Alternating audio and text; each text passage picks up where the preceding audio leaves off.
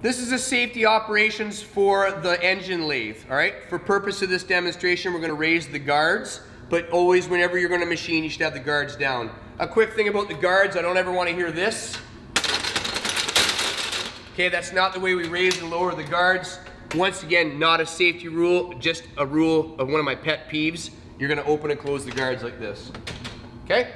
So let's go with rule number one. Now you'll notice rule number one for the lathe is gonna be a little bit different than all the other rules for all the machines, which is usually keep your hands clear of moving parts. But rule number one of the lathe is a very important rule because it's one of the rules that gets broken in industry quite often and causes massive injuries. So what's rule number one of the lathe? Never ever leave the chuck key in the chuck. Okay, so like the drill press, this is the chuck. So this opens and closes and holds your workpiece. This here is the chuck key. You can well imagine if this flew out and hit you versus the drill chuck key flew out and hit you, you'd be in a world of hurt. This might put you in the hospital, this could put you in the morgue, all right? So when you go to do any work and open and close the chuck, never leave the chuck key in the chuck. We're very lucky here at the school to have spring-loaded chuck keys. So what that means is you really can't leave the chuck key in there because as you let go, it pops out. But this isn't the case everywhere you go. So make sure anytime you're using the chuck key, you take it out. Never take your hands off of it. So I'm going to load a piece in. Right now, if you come in on this here, you'll notice that the chuck opens and closes. The jaws are opening right now as I'm spinning the chuck key. That's how you get the chuck to open and close. When you put your workpiece in there, make sure that you take the chuck key out when you're done with it and then put it back in its proper spot. Rule number two. Keep hands clear of moving parts. Okay, so keep your hands clear of moving parts. Once again, there's not a lot of different moving parts, but I'm gonna show you a few different moving parts here. So as we turn the lathe on, you'll notice that here's our moving parts right here. This is pretty much it. When we have our guards down, it's pretty impossible to get our hands near it, but when you're, just make sure your hands stay clear of this. But if you come down here and you're using the automatic feed, you'll notice that these bars spin as well. So you have to keep your hands clear of this, and this is where you gotta be careful you're not wearing baggy clothes because it could suck your baggy clothes in. And one last moving part, it's not a super dangerous thing, but out here on the end, this thing here is spinning as well. So as you walk by the lathes, be sure you keep an eye on these pieces here too. For the most part though, guys, these won't be spinning because you won't be using the automatic feed. It's just this. Keep your hands clear of that part right there. Okay, what's rule number three? Be sure your workpiece is clamped securely. Okay, so we gotta make sure our workpiece is clamped securely. Once again, here's our chuck key. I like to bring the chuck key with leverage all the way out to the side and really crank down on it, make sure it's tight. What are we gonna do? We're gonna do our budge test. It's not moving in there, we're good to go. Rule number four. Do not operate the lathe unless you are fully familiar with its controls. So we have a lot of controls on here, guys. We're gonna go over another demonstration later called the operation demos. The operation demo explains how to set the speeds, how to set the feeds, turn it on and off, use the carriage over here, the different handles, use the tail stock, all stuff like that. But if you're unsure after you've received the operation demo and you're still standing here like, oh, I don't really know, don't just try and be a hero and start firing on the handles. Make sure you call me over and I'll go over it again with you till you feel comfortable. Rule number 5. Always stop the lathe before making adjustments, measurements, or cleaning. Same as all machines. Anytime you do anything, I don't want you to have the lathe running and be trying to clean your chips off over here, or maybe saying, oh, how far does this stick out? Never do anything like that when the machine's running. Always make sure the machine's off. One I see people do quite often is you have to set the cutter quite often. You have to change the cutter. People will come in and they'll have a look at their cutter. They won't have enough clearance on the back side. So as the machine's running, they'll take the handle, they'll loosen this off and try and adjust the cutter while the machine's running. Never do that. Always shut the machine off before making any adjustments. Rule number 6.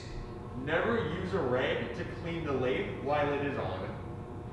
What could happen? It'll tangle, pull you into the machine. Very dangerous. Never use a rag while the machines are on.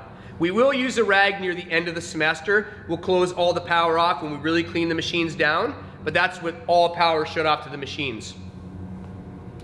Rule number 7. Be sure chuck is mounted securely before you begin working.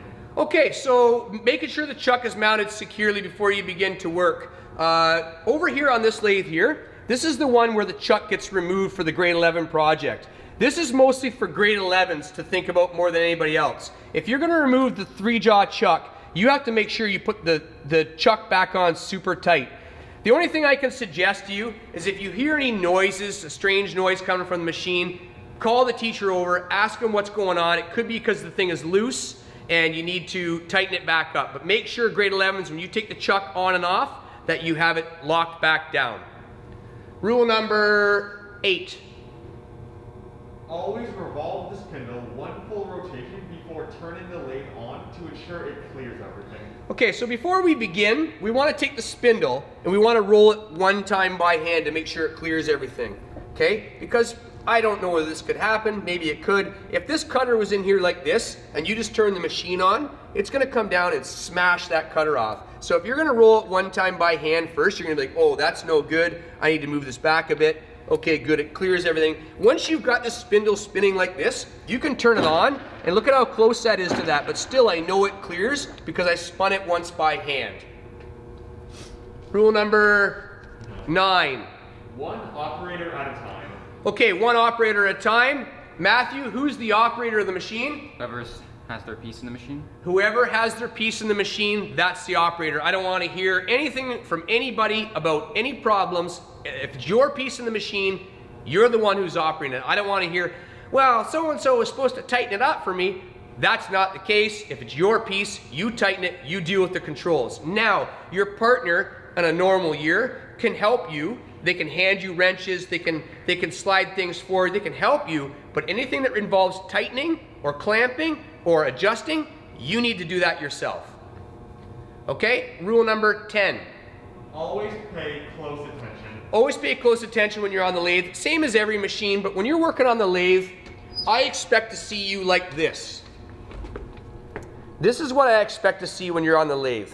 I don't expect to see you like looking around. Oh, how you doing over there? Oh, did you see the latest TV show? Oh, ha ha, that new Swedish girl, she's nice looking, whatever. You need to keep your eyes on the machine like this at all times. Okay? If you turn your attention away for a moment, something bad can happen. So you need to keep your eyes on it at all times. Rule number 11. Never brush chips with your hand, use a brush. Okay? Guys, you don't brush the chips away with your hands. It's the only time you use your hands to do things. We'll talk about it when we're on the mill or we're on the grinder, or a small chip like I said on the saw. But these big chips that come off here, make sure you brush them off with a brush. Rule number 12. Always try to make short chips. Okay, so as you're going along, anybody who's used an apple peeler and you crank the peeler, you'll notice it picks a nice long apple peel and a big long piece comes off. It's the same when you're using the lathe. If you had a piece that was sticking out, well, excuse me, I'm going to open up the guards again here. If you had a piece that was sticking out really far like this, obviously we would be supporting this piece with the tailstock on the end here, but we don't have a center drilled hole in that, but let's just pretend that that was being supported there. I'll talk about that later on because you can never have a piece sticking out this far. And you're cutting along like this. And you got a great big, really nice feed going on. It's a beautiful feed. You're gonna get a really long chip, just like the apple peeler. It's peeling a little bit along, comes along through like this. So the way to break that chip, or to make that chip stop from getting long and break it away, is just to stop your feed. Because when it sits here like this, and the piece is spinning, there's nothing for it to cut. So if you stop your feed, I'm gonna give an example. I've got a long chip coming like this. I stop the feed, it'll break the chip, it'll fall off, and you keep going. Okay, so that's the way to break the chip and make small chips. Long chips are dangerous because they'll get all wound up on the chuck and create a bird's nest, and it's super dangerous. The chips will be flying all around everywhere, so you gotta make sure you break those long chips. Rule number 13. Never leave auto feed engaged. Okay, we're never gonna leave the auto feed engaged. What's the auto feed? I'll show you once again here. See, just for safety, I never wanna have this piece sticking out like that, so I'm gonna bring it in like this. We're gonna turn the auto feed on. That's unnecessary. We'll talk later on about how to do that.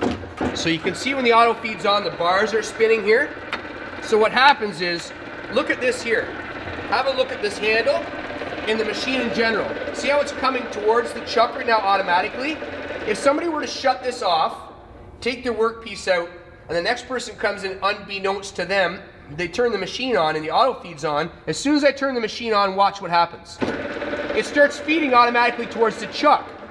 Where's the danger in that, you might ask? Well, let's just say that somebody left it like this, and then it was turned on. It's gonna feed automatically into the chuck, and you're gonna have a really, really, really bad situation on your hands. Okay, so that's it for the lathe. Other than it didn't say always use guards, so like